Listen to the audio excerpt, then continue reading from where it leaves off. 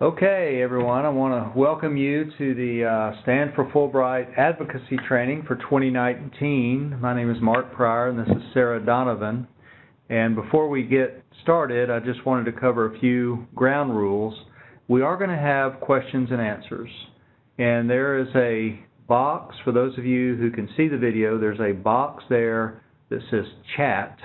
You just click on that. You can either click on everyone or you can click on John Bader's name. And we will see those and we'll handle those at the end. So just click on chat, click on, say, John Bader's name, or you can click on everyone if you want everyone to see the question. And we will handle those at the end. The other thing I was going to say is if you're on the phone, that just mechanically and technically we're not going to allow you to ask questions because there's just not a way to do it. But here as we go through, there will be a way for you to email those questions, and John and his team at the Fulbright Association can handle those. So let's go ahead and get started. And again, I'm Mark Pryor. This is Sarah Donovan. We're at the Venable Law Firm here in Washington, D.C., and Sarah's a registered lobbyist. I'm a former U.S. Senator. I was Attorney General before that. And Venable is a fairly good-sized law firm. We have about 850, almost 900 lawyers. Been around 119 years. We have 9 offices in the U.S., but we actually have somewhat of a global practice. We don't have offices all over the world, but we do have a lot of work all over the world. In fact, just today we got off a conference call where we were working on a project in 30 different countries working with overseas law firms. But nonetheless, you can see a few of our practice areas there, but really for today's purposes, what we want you to know is we do have a lobbying practice, a government relations practice here in D.C. Go to Capitol Hill all the time, go to the administration, sort of work the corridors here in Washington, D.C., and always do it in a very bipartisan way. So, Sarah, I'll turn it over to you and Sure. see if you want to say a few words. Sure. So through the course of the webinar, we'll be talking about the items you see on your screen. For those of you on the phone, we'll be talking about the mission of advocacy, what you can do to prepare for Advocacy Day, how to effectively convey your stories and talk about the impact, what to do on that day of advocacy, which is October 24th, and how to have an effective meeting while you're here in Washington, D.C. And then we'll follow up by talking about what to do as you're leaving as follow-up and how to do that follow-up. So we'll give you some practical advice on how to make the most of your visit to D.C. And the thing about the two people you have in front of you today is Sarah does this for a living, where she goes and talks offices, and I used to be the recipient of all true. this. And you got both sides. I've had a million lobbyists or people like you come in and talk about what you're doing. So what do we mean when we talk about advocacy? Yes, we have the phones on mute if people are trying to come in. But nonetheless, what do we mean when we're talking about advocacy? And what we're really talking about is something very basic, and we think of it as educating Congress about your issue. And in this case, the issue is Fulbright and the Fulbright program. And, you know, let's just be totally candid. There's actually very few congressmen and senators who are experts on Fulbright. You know, they don't spend their day 24/7 thinking about Fulbright, worried about Fulbright. You know, they're doing a lot of things with their constituents, doing a lot of things with the administration, doing things on the floor of either the House or the Senate. And many of them understand Fulbright, but probably the vast majority really don't know a lot about Fulbright. So what you can do here is you can introduce them to Fulbright, and really the best way to do that is to share your Fulbright story. And all of you all are Fulbrighters. You've had experience with the program. You understand how it works. And basically, one of the things we think you should convey is that Fulbright really is a bold investment in leadership, not just in the U.S., but worldwide. And you all know the statistics about how many world leaders have been Fulbrighters and how many people won the Nobel Prize, et cetera. Amazing statistics there. And you just need to convey that to these folks, but really convey it in your own words through your own experience. I think that's what they'll remember after you leave is your experiences and the stories you tell about the impact that Fulbright had on you, but also you as a Fulbrighter, the impact you had on other people and how that's helped people in those countries and those communities and also folks in your own community, in your own country. We have someone who's saying they can't hear us. Oh. I can turn up the volume. Okay. Have you gotten any other chats, John? I have not. Okay. So we're checking on the volume. If someone's having a volume problem, we're checking on that right now. Yeah, and you can chat with John anytime if you're having technical issues. Yeah. So let's move into how, practically speaking, how should you prepare for your trip to D.C. and for these meetings on Capitol Hill? Fulbright has put together a toolkit on the website, so www.fulbright.org/toolkit, and there you can download the frequently asked questions, the message that should be conveyed to everyone that you're talking to, the Fulbright effect, which are these what we call one-pagers, which is going to have the statistics and the specific information for the states, for the members of Congress that you're meeting with, and then finally your meeting report form, which is going to be part of that back end what to do afterwards. You are also going to get your schedule, and we really encourage you to research the members' offices that you will visit, so you can know what committees they're on, particularly appropriations, which is the funding committees, and be prepared to with who you're going to meet with. We also encourage you to bring your business cards. That's going to be an important tool for follow-up between you and the staff person. Yeah, we think actually bringing the business cards, where they may want to reach out to you specifically after the meeting, and again, get a little bit more information from you, but also get their business cards too. Absolutely. So you can follow up. And again, Sarah does this all the time, and that a lot of times the follow-up is as important as the meeting. It really is. So there might be issues that come up during the meeting that then you have follow-up on afterwards, or there may be something that comes up in the future. Maybe they're going to have a hearing, or their boss has asked them for additional information on something and they know where to go. And I always carry a stack of business cards with me at all times. I do too. So because it's just a good practice in this town, so that people can have an exchange of information. Good. Well, let me also warn you about something, and that is the congressional schedule changes all the time, and I wish it didn't. I know when I was in the Senate, you pulled your hair out, with the schedule changing all the time. They would announce we're not going to have any votes this morning, and next thing you know, they call votes for 5 votes that morning and things like that. So it's very unpredictable, and just understand that going in. It's not that the staff or the congressman or senator is being rude when they change their schedule. It's just that their schedule's changing, and we've had lots and lots of meetings over the years where you're actually walking and talking. Mm-hmm. You're meeting someone in a hallway, maybe outside of a committee room, and he or she's walking over for a vote or racing back to the office for something or whatever it happens to be. And sometimes you have to do this on the move, literally, and it's just part of it. The other thing is that it is very difficult to get a meeting with the actual member. You have, House members, senators. Sometimes it's just very hard to get on their schedules. Most senators and congressmen I know will try to meet with you if they can, but it just depends on what their time demands are. Or maybe more commonly, they might come in for 5 minutes and they have to run, and you get the rest of the time with the staff, and that's okay. That's just how it is. And so the other thing I want to say for the Fulbright Association, because I know I talked to John about this week, is be a little bit patient on the schedule in terms of what the association is trying to schedule, because just as the House and Senate schedule's unpredictable, that means trying to get on their calendars is unpredictable. And a lot of times, like as we sit here today, we may not know all the meetings we have, but hopefully the morning we show up, we'll have a full set of meetings, and even the day of, some things may change. So just get ready to that. And so I think the bottom line is just to be flexible. Yeah, it can be a little batty sometimes. It can be, no doubt, no doubt. So let's talk about one of the key steps in your preparation. Think of the stories that illustrate your experiences. For 70 years, Fulbrighters have spread the understanding and respect for American culture and values, built networks of friends that anchor American national security, and brought expertise in critical language skills to every state in America. So these are the things, I know that you can see these on your screen too, but this is the three big messages on, if someone asks you, what is being a Fulbrighter about, or what do you do? These are the three things, three key messages you can come back to.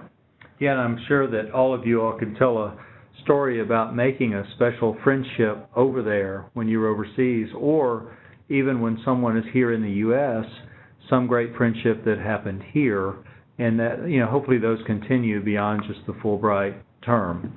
Other thing I want to say is it's very helpful, I think, and very powerful when you can tell members of the House or Senate or their staffs your personal stories about how you connected, and maybe still connect, with individuals and communities during your Fulbright.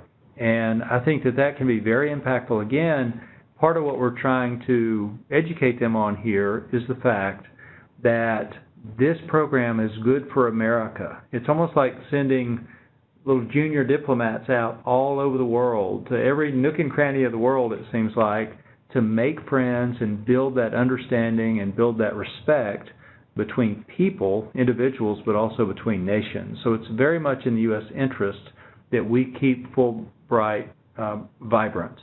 And, you can talk about things that you learned. You can talk about some of your experiences and sharing your American experience with people there. A lot of these folks that you met overseas, they've never been to America. They maybe seen it on TV or in the movies, but they really don't know a lot about it. And I think the fact that you're there, they're seeing this great example of honestly, the best and the brightest in America and some of the great things that our country has to offer.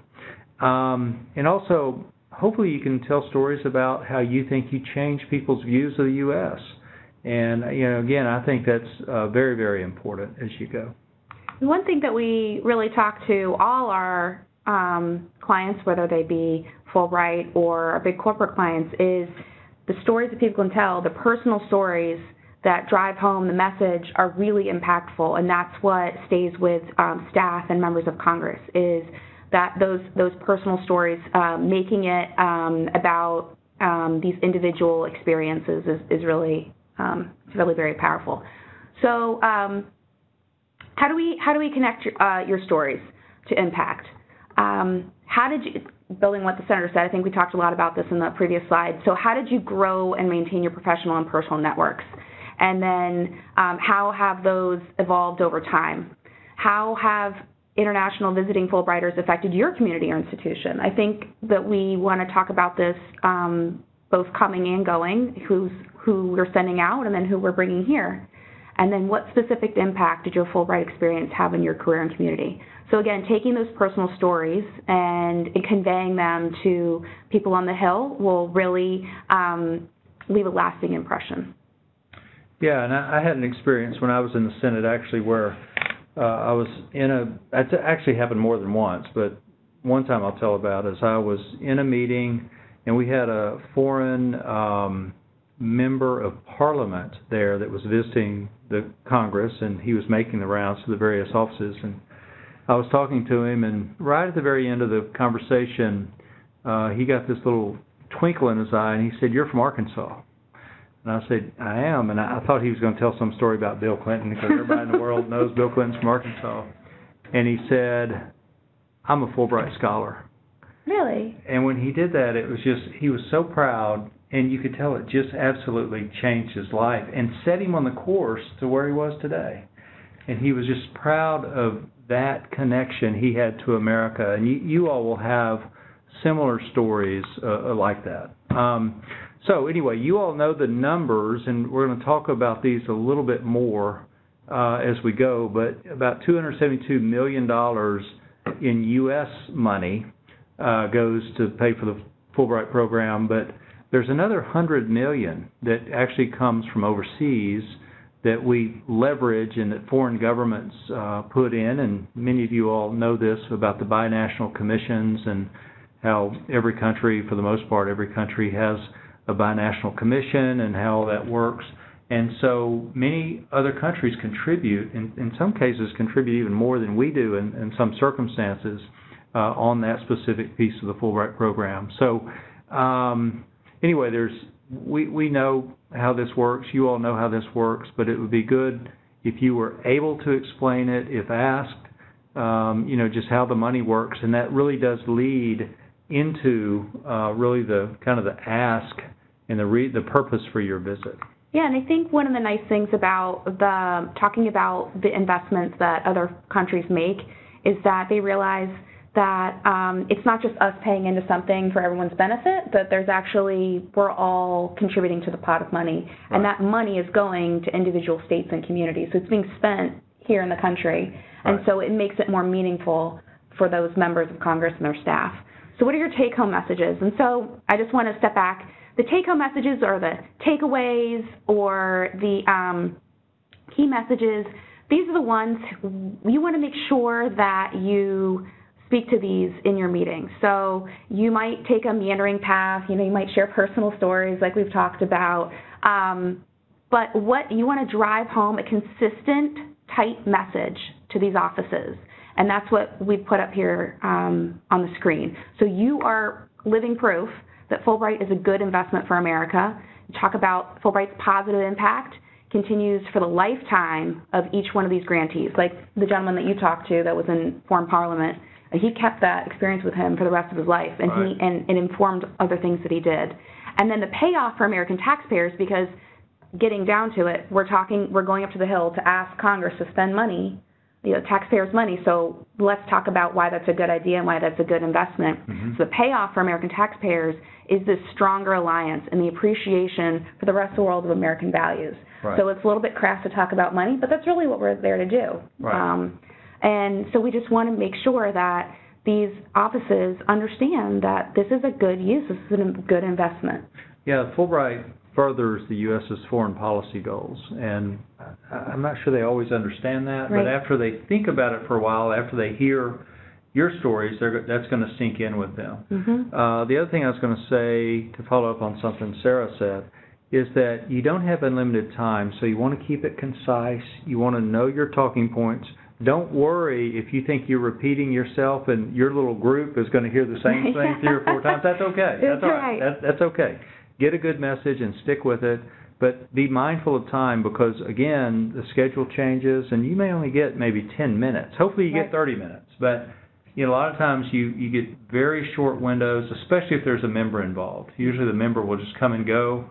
They don't get a lot of downtime, and they're pulled in many, many different directions. Okay, before I go to the next slide, I want to remind folks that we are taking questions, and some of those are already coming in. But what you do is if you can see the video or see the screen, what you do is you go to the chat and click on that. Click on either everyone or click on John Bader's name and just type your question in. And if you're on the phone, unfortunately, we don't have the technology for you to ask questions, but we can follow up on that after the call. And also, this slideshow is going to be made available after the call as well. Right. So let's go to the next slide. So, all right, at 8:30 a.m. on October 24th, we are all going to meet in the Capitol Visitor Center, and that's at First and East Capitol. So have you ever been down there? I have been. Okay. Yeah, many times.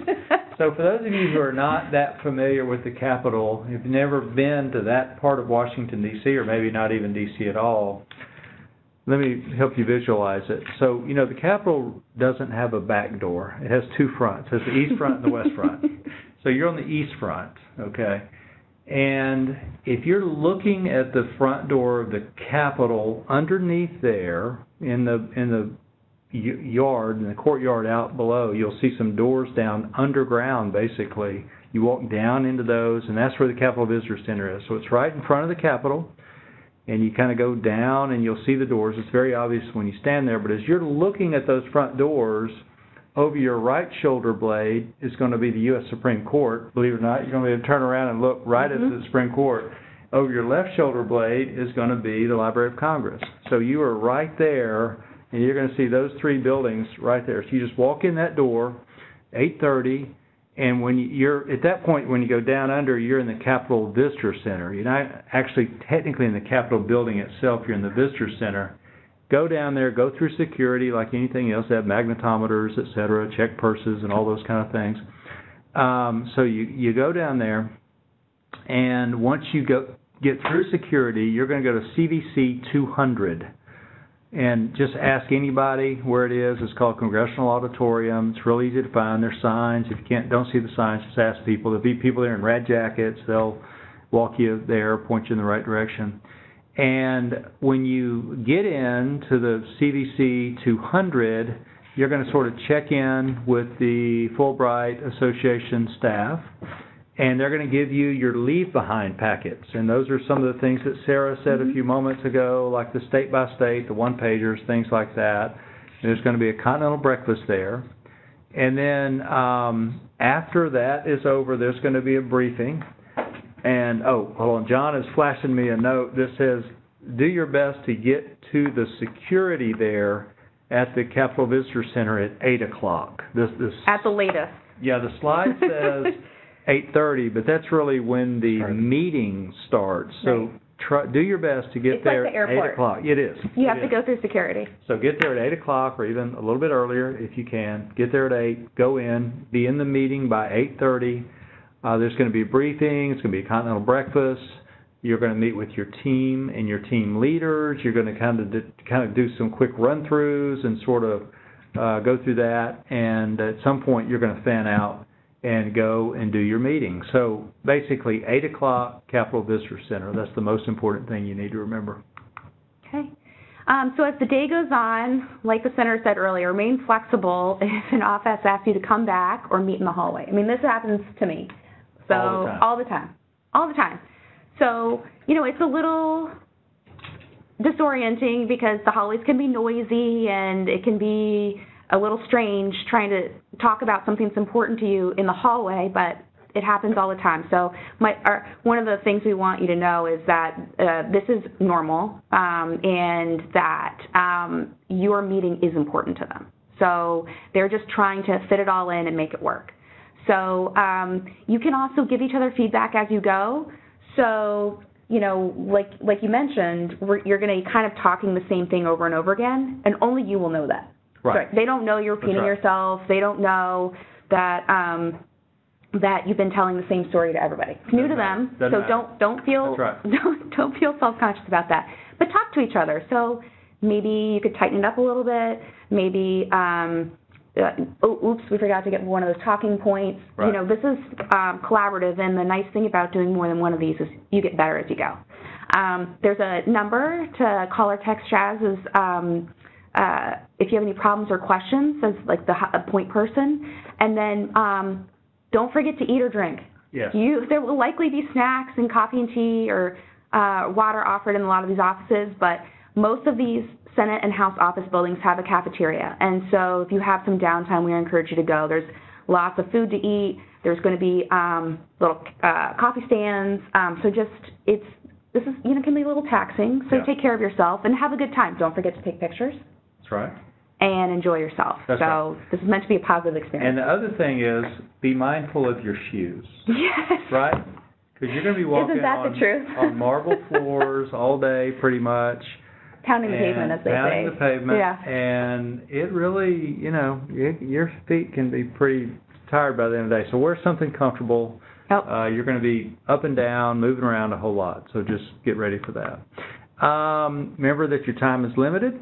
You see on the screen introductions, kind of who you are, where you live, where you did your Fulbright, whatever is appropriate there, what you do now. Again, show those business cards and talk about the fact that you're at the Fulbright Association, and that's an independent nonprofit with alums and friends nationwide. And the reason I mention that is some people may think, wait a minute, are these people from the State Department? Are they federal employees? Right. And you're not. No. So anyway, you're there really on behalf of the Fulbright Association. So continuing, what else to do at the meeting? Remind them that you're there to thank them for support. Yes. Sorry, I had to read that again. So one of the first things that we do after passing out business cards, introduce ourselves, is really thank them for their support, either now or in the future. We thank you for your past support, or thank you for taking the meeting, thank you for your work on XYZ, and really help them to better understand the importance and impact of Fulbright Fulbright program. And then talk about your stories. So this is an opportunity to tell a concise story of your experience and try to tie it back to those 3 messages we talked about earlier. And that's really the value they're bringing to you are bringing to the meeting, is your story and your experience. So, they handle maybe the policy, maybe they handle appropriations funding. They're not subject matter experts in Fulbright, nor have they had the experience that you have. So please, make it personal. Right. That's really the value. Yeah, and also what Sarah said earlier is don't meander around and take 10 minutes to tell the story. You really need to... Don't tell a story like me. Get to the point. No, it's not at all. You're a great storyteller. Now, the next slide here is to give them the documents, basically, and give them sort of the ask message document, but also, again, you thank them for their support. What really the message is this year is we want the same level funding as we've had previously, $271 million for fiscal year 20, and it's certainly true that the administration has proposed a big cut. I would not be critical of the president. I don't want to do that. I don't want to be partisan at all, but just say, look, we think that we hope you'll oppose that cut.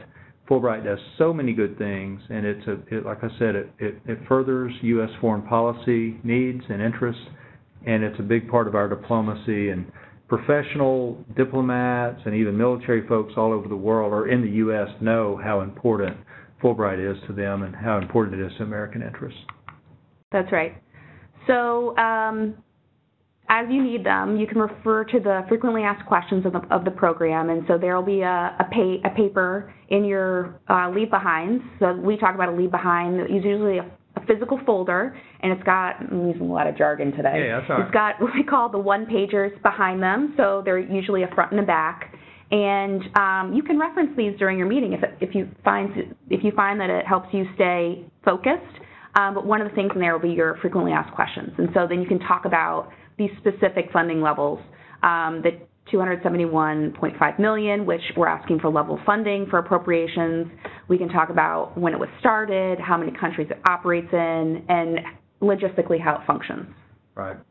And as you also well know, there's been a lot of news. There's always a lot of news about what's going on in foreign countries. And it could be that they bring up a foreign country. Pretty good chance that Fulbright is in that country. Not every single one, but pretty good chance Fulbright's in that country, and it helps us, it helps build the bonds between us and that country. Okay. And you see some of the stats there about how many alums there are worldwide, 380,000. And in the packet or on the website, on the fact part of the website, you'll see how many foreign leaders there are and how many Nobel Prize winners, et cetera, there are. So Fulbright says an amazing story.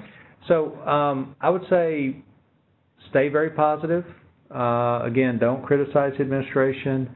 This is not your chance to tee off on the Congress or the State Department or U.S. policy or the President or anybody else. This is not the time to do that. The truth is that Fulbright enjoys very broad bipartisan support and deep support on both sides of the aisle. Let's keep it that way, okay? Let's keep very public bipartisan support.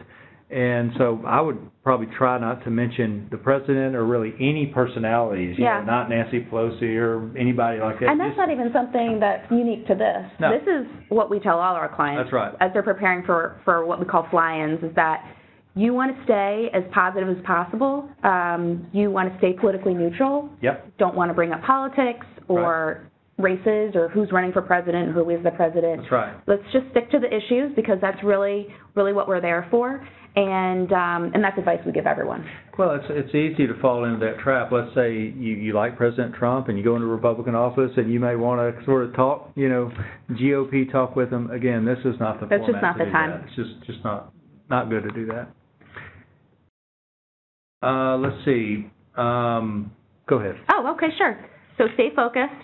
Don't bring up other issues like we were talking about. Just keep on message. Use your time wisely.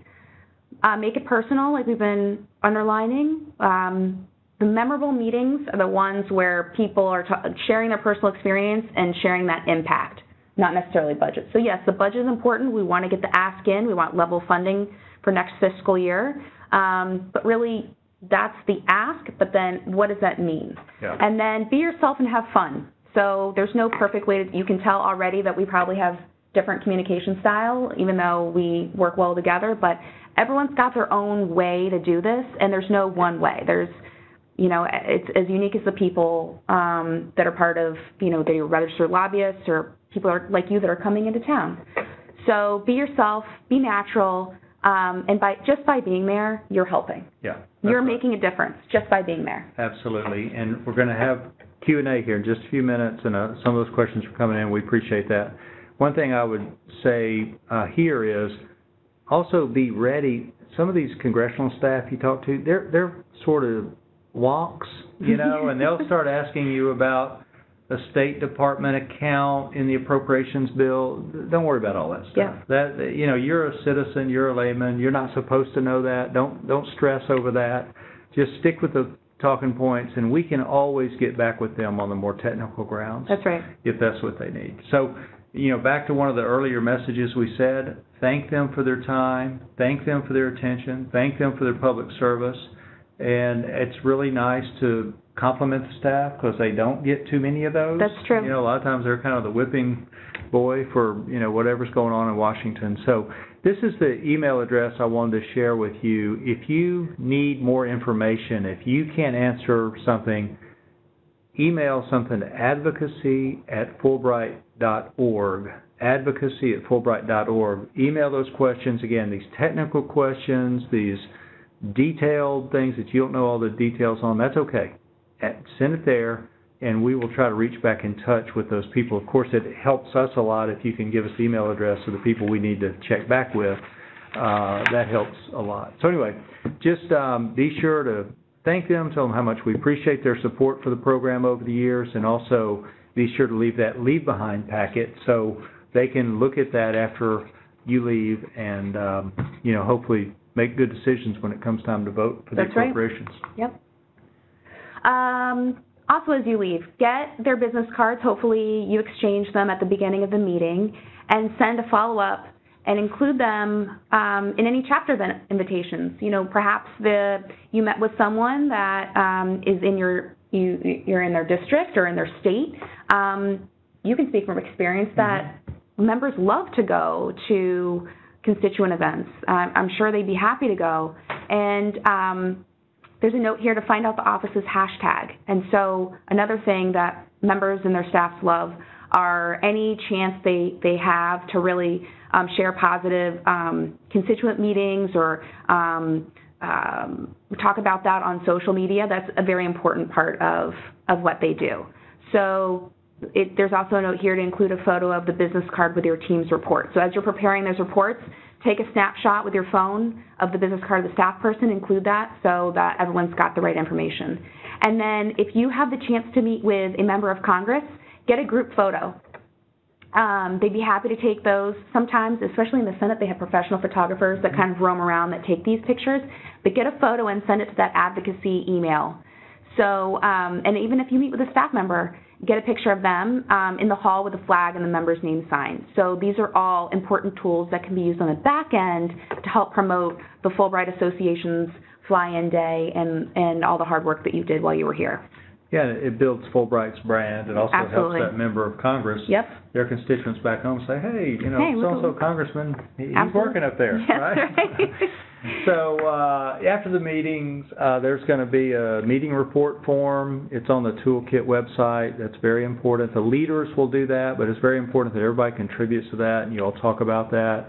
Again, we talked about posting pictures. Again, this is usually done after the fact. And then it's very nice to write them a thank you note. It could probably an email with CCing that advocacy@fulbright.org.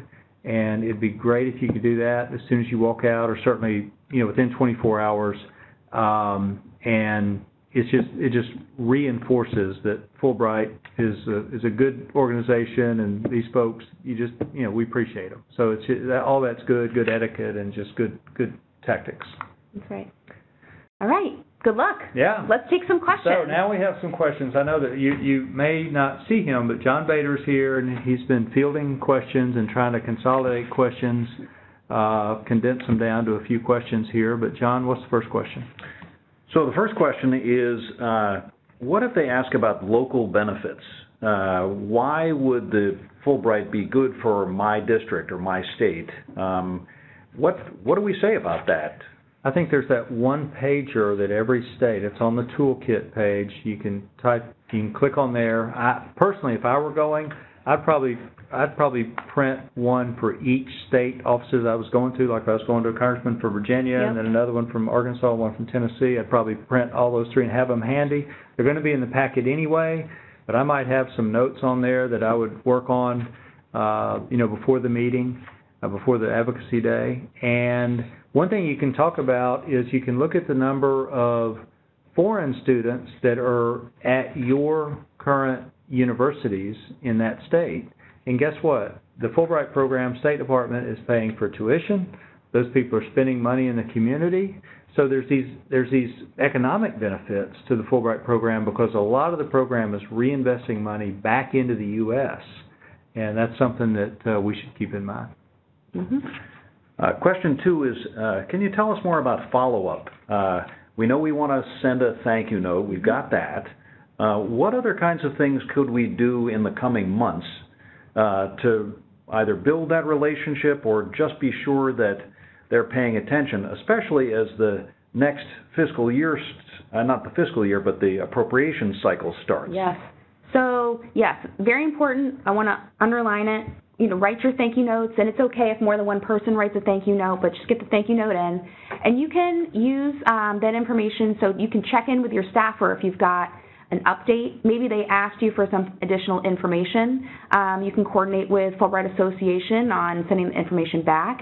And then as appropriation season kicks off, it'll be the beginning of the year. We'll see the president's budget comes up, and then you see the requests start coming in. You'll start seeing hearings.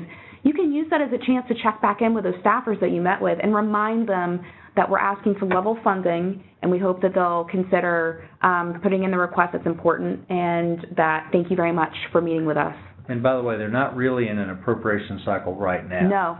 But this is next. Some of this will be for next year. Correct. But you're planting very important seeds right now, and these people will, again, come away with good impression. It's good to keep that email, like she said, and keep the lines of communication open. It's worth noting that we're coming back to the Hill on March 26th, so that'll be more in the sweet spot for appropriation, mm-hmm. So there'll be time for us to follow up. A third question is about trade-offs. What if a staff member or a member were to say, why should I support Fulbright when there's all these other things that could have a great impact too, whether that's a different kind of foreign policy program or foreign aid for children or defense? Do we offer a counter argument, or do we just tell them that's for you to decide? I think the best thing there is to focus on Fulbright. We know that Fulbright has been effective for 70 years. It's been on the books for a long, long time. And all those other programs were probably good. I mean, who knows all the details of each one of those programs, but certainly Fulbright has a proven track record. And we know this because we see it all the time. Again, our diplomatic corps, our military folks, they run into Fulbrighters all the time that are overseas, that were educated here and have gone back, and now they're the leaders of those countries. There's just nothing like Fulbright. And again, not to take away from any other programs, we're not trying to do that, but we need to fund Fulbright because it's a big investment in the future. You can deflect, just as you just said. That's a great question. I'd like to tell you about Fulbright. Yeah, right. All right, our last question, and is this. I've never done this before. I'm kind of nervous about going to Capitol Hill. Everybody seems so formal and important. These hallways are intimidating. How do I cope with the fact that I'm a little nervous? My first time doing this. That's okay. We were all first time doing it too. I have to say that being yourself and being your whole self, even if that is a little bit intimidating, a little bit nervous, it makes it more personal, it makes it human. And I think it leaves actually a positive impression, because all day long, staff and members have to meet with people like us who were a little bit maybe sometimes too professional about it. And so you coming in as a citizen, a private citizen with a story to share, I think actually is a positive, and you should embrace that. And you can ask questions. I mean, if you're, I think staff actually really enjoys, just like I love giving tours to people that haven't been here before, staff loves meeting with people that haven't been here before. Absolutely. So use it to your advantage. Yeah, and also think about it this way. This is your chance to exercise some good American citizenship. That's right. Because in the Constitution, we are given the constitutional right to petition our government, and that's what you're doing here. You're going to Washington to talk about a program that's important to you, that changed your life, and you want to see it continue to work, not just in the U.S., but all around the world. So you're exercising a constitutional right here, and they're really here for this purpose. They're here to listen to you and to help you in whatever way they can. And I think what you'll find is, like I said before, very broad-based support for Fulbright. That's right. Fulbright is a marquee program, really. And of course, it is subject to budget pressures, like everything else. You know, it all is.